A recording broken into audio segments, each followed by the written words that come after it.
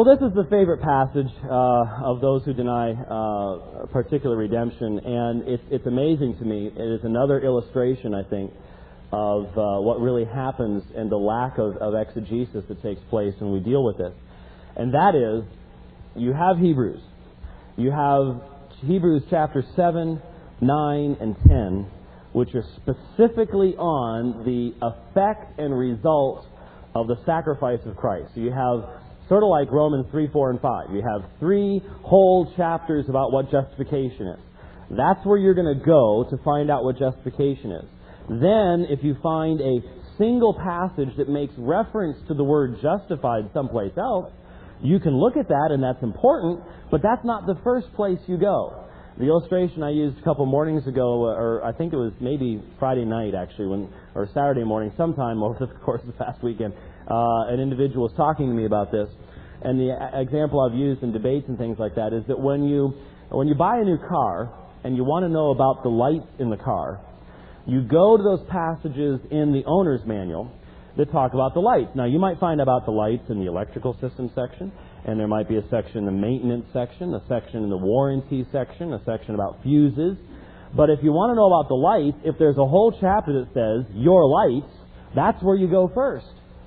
And if you ignore that chapter and just read the little references elsewhere, you might end up messing up because you're not going to the plain sections that teach what the lights are supposed to be about. Well, we see that in our everyday life. We understand that in our everyday life.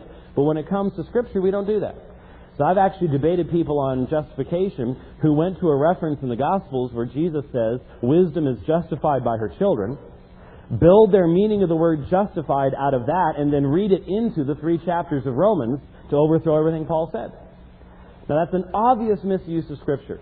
And I would submit that since we have entire passages in Hebrews 7, Hebrews 9, Hebrews 10, as we saw last night, where you have verse after verse specifically on the subject of what Christ accomplished on the cross, that it shows the weakness of a position that this is the favorite verse that Arminian is going to go to. 2 Peter is not about the work of Christ on the cross.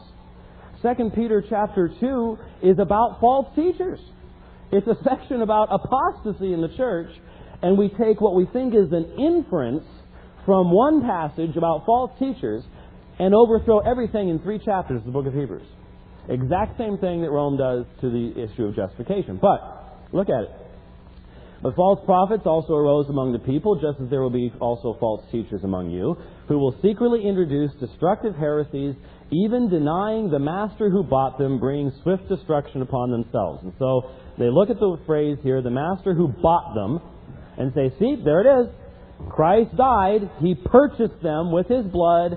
They are false teachers. They're going to be destroyed. So there can be people that the master bought who are going to be destroyed. Therefore, the death of Christ in and of itself does not accomplish salvation. It only makes salvation a possibility. They were actually redeemed. They were actually purchased, but they will be destroyed. That is the assertion that is made. Now, if that's the case, and I only have about 5 minutes here, if that's the case, according to my watch I have less than that, but we'll go with the clock back there. Is that safe? Okay. If that's the case, then these are the things you have to believe are absolutely certain. A, that the word master refers to Christ. That is, the Greek term here, there it is, despotein or despotes, from which we get our word despot, that is absolutely in this section has to refer only to Jesus Christ. If there is any possibility that in point of fact it's referring to God the Father, then the entire argument collapses. All right? That's the first thing.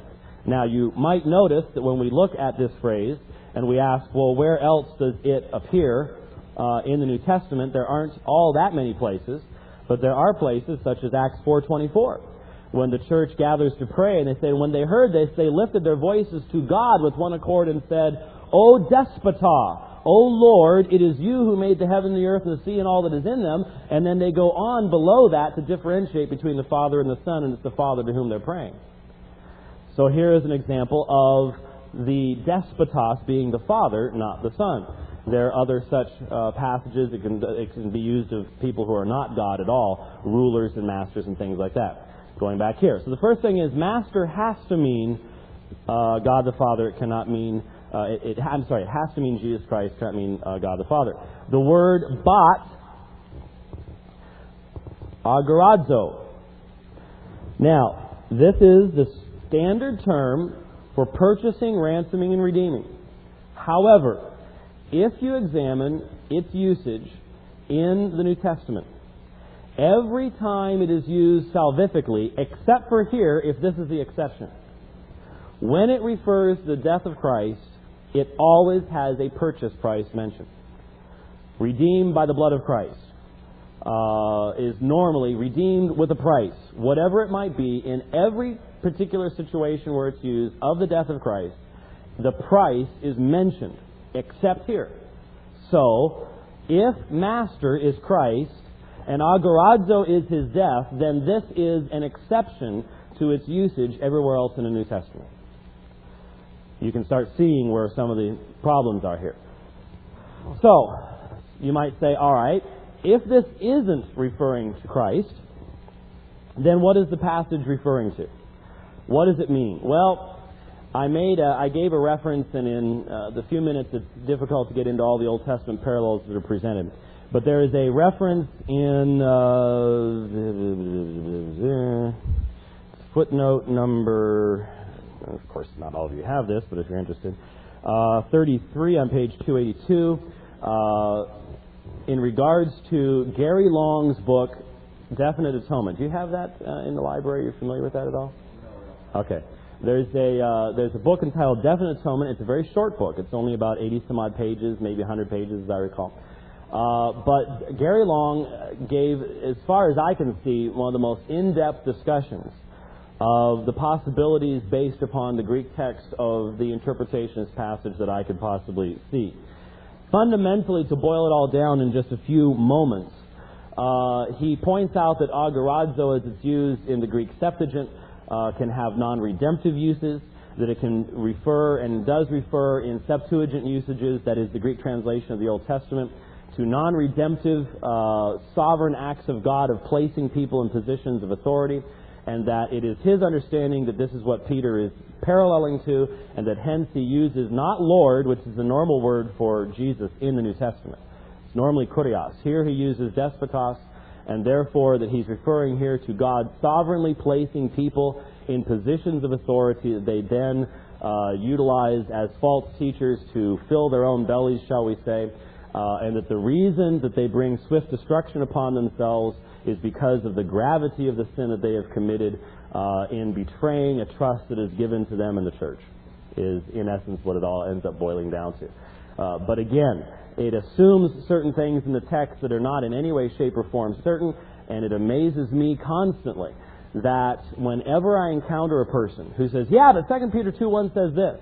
In fact, the tape I mentioned before, and I know this is in the library because somebody said that it was, when this issue was brought up, when I said, well, have you looked at the meaning of the word despotos that's used there? I don't care what the meaning is. It obviously means this.